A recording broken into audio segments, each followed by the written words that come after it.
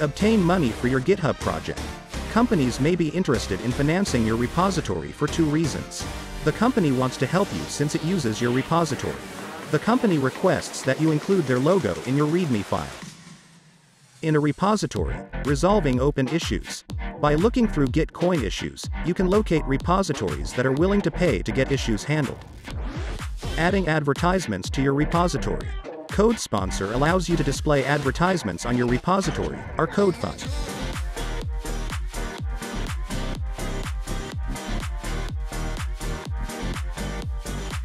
Organize a local event to get money. To become a GitHub Campus Expert, Ambassador, one must first become a GitHub Campus Expert, Ambassador, for their university or school. To encourage an event at your university or school, GitHub offers a certain sum, $1,000, to each ambassador.